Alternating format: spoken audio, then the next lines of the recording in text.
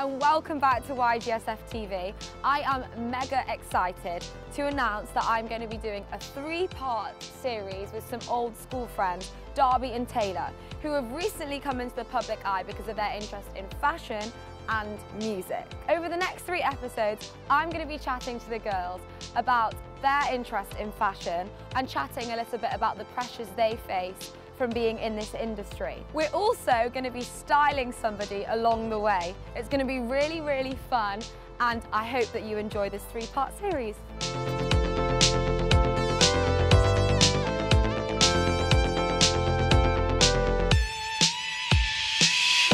I've got Darby coming over now, and we're going to look through some old photos from growing up to now and see how our style has changed and sort of how social media has influenced how we feel about ourselves. We've both bought some photos, growing older through the stages and like our different styles and things like that. So let's start with the earliest photos that we have. God. Do you want to go first or shall I go first? That one is from when I used to be like a complete country girl, always outdoors. All I used to live in was like jeans, some simple top and brown boots, which is like really embarrassing. My hair looks as bad as that hay. Hay hair? Yeah, hay hair. I went through the leggings and Converse stage. Yeah, yeah. How old are you? 14. I just look horrific. So you were singing like from this age, but to think about it now, like what you'd wear if you perform on stage to this, when you were just literally wearing jeans and a t-shirt, like you'd probably wear that to run to Tesco or something like that, wouldn't you? That's like hangover clothes. Yeah, it's true. Growing up, would you say that when you started to care about what people thought, was it more the boys or girls that you cared about? Because you went to mixed school for a long time. Yeah. So. Obviously you cared about what your friends thought, and you also cared about like what the older girls in the older years thought. Because I remember at school when I'd heard about you and your sister, like you and Taylor. When people say that to me, I'm like, really? Me? I think of myself, I'm like, I'm really goofy, like, not really very cool. I'm just kind of going with the flow. Just getting along with it. Just kind of blagging this. I think you were aware of what guys were saying and stuff like that a bit more when I was about 15. When people used to start going out. Yeah. And like you had like those boyfriends that you become like in Facebook relationships with. Exactly. I think because I had like my countryside and my horsey side, I think that I was probably a lot more less aware than a lot of girls my age. Yeah. That's quite interesting though, because I think actually when you go to a mixed school, you're so used to it that you don't become as aware of it. Whereas at an all-girls school, and I used to go to parties, and you'd make a lot more of effort at the party because you knew there was boys there.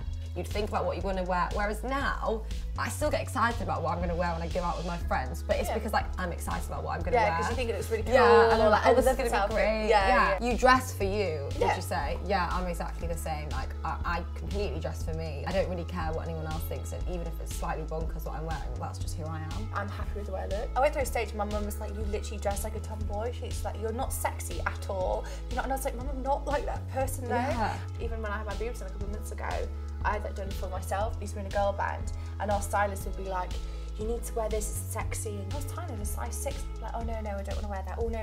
Can I just have a jacket to put over this? Can I just cover? And I would literally be like, I hated the thought of anyone thinking that I was trying hard, I was trying to be sexy. I was never that confident, even though when you said, people used to say, I never felt like that.